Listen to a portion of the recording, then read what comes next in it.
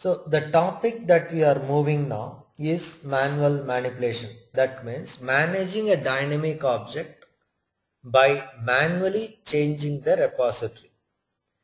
So in this case, I save this file.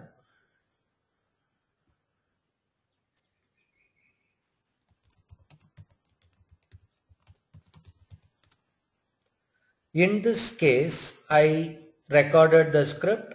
I have recorded up to the fax order, and when we run it will fail.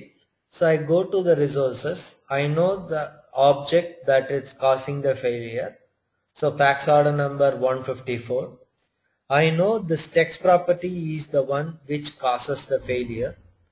I need to think, can I go with native class, is own window, is child window? With these three properties, is it possible for me to identify the object uniquely?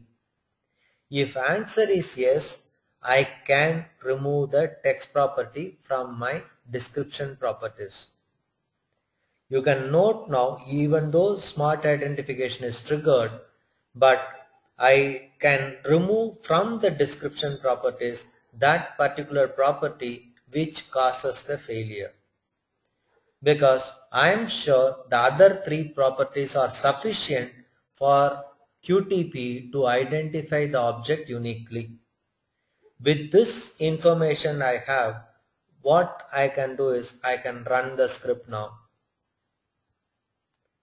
You can see now he can manage the object without having any problem. You might have also noticed smart identification is triggered, but he never uses smart identification. The reason is primary recognition mechanism description properties is sufficient for him to identify the object. Now name is entered. He is inserting the order now. He is selecting file fax. He is now able to enter the fax number without any problem, and there is no delay. So there is no delay caused in identifying the object. This is also another method available. So because the reason for this is we are going by default with default configuration of QTP. It might be valid for your application under test, or there may be a need of tweaking your identification properties. In this case, flight dialog, the properties other than text is sufficient for me to manage that object. In that situation, I can always remove. I don't have to go with set to properties, identifying the logics for that property and arriving at the logic, etc.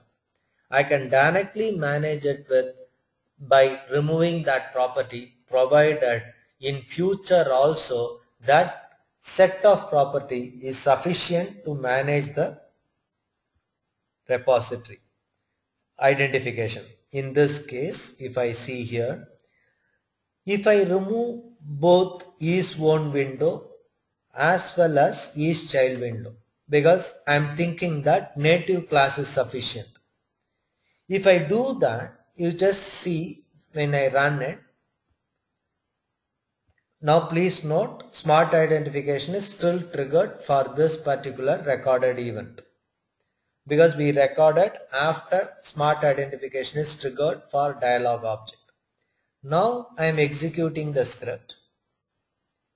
As I execute the script, you can notice now execution is happening now.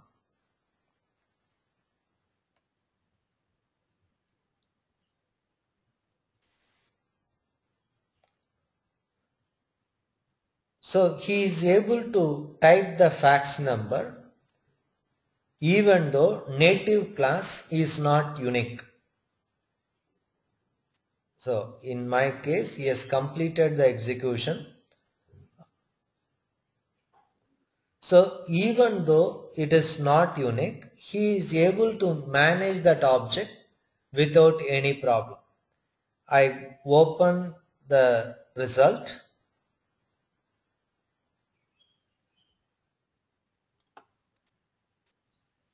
I open the result now.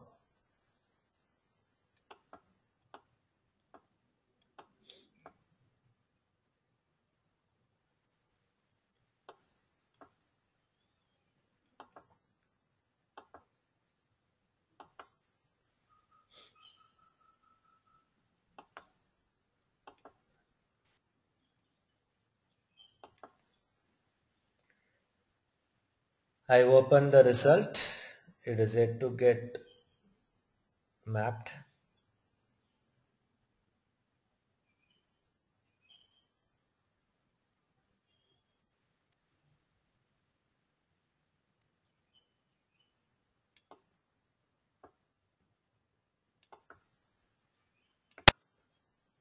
Now in the result screen, what you see now, originally what we did is when we run, we removed before running, we removed from the repository native class and the is-own window. Except native class, all other properties are removed.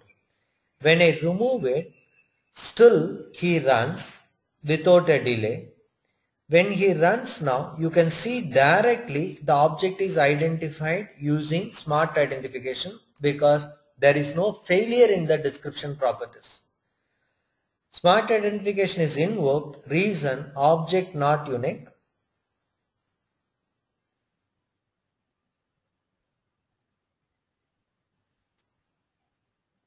So original description native class is #32.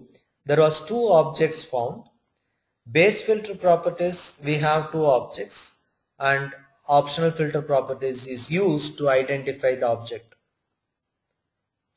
So in this case, he is able to identify the object without having an issue. The reason is smart identification is triggered. I run the script by disabling the smart identification. You see what happens. I go to resource, object repository. Under object repository, I go to the dialog. I go to the resource. I select object repository. In that dialog,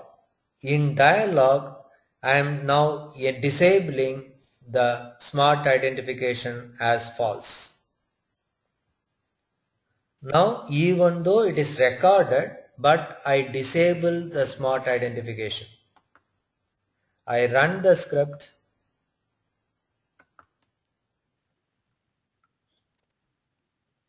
As I run the script, you can see now the script fails. It is running now.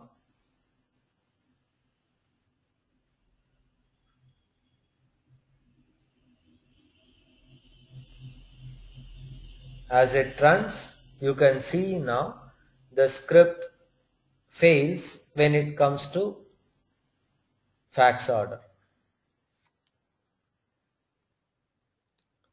So fax number, he now uses native class as the property. With native class, he is not able to identify the object uniquely. Because of that, he now tries to, since smart identification is disabled, there is no second level configuration. He now fails with the error message, more than one object present.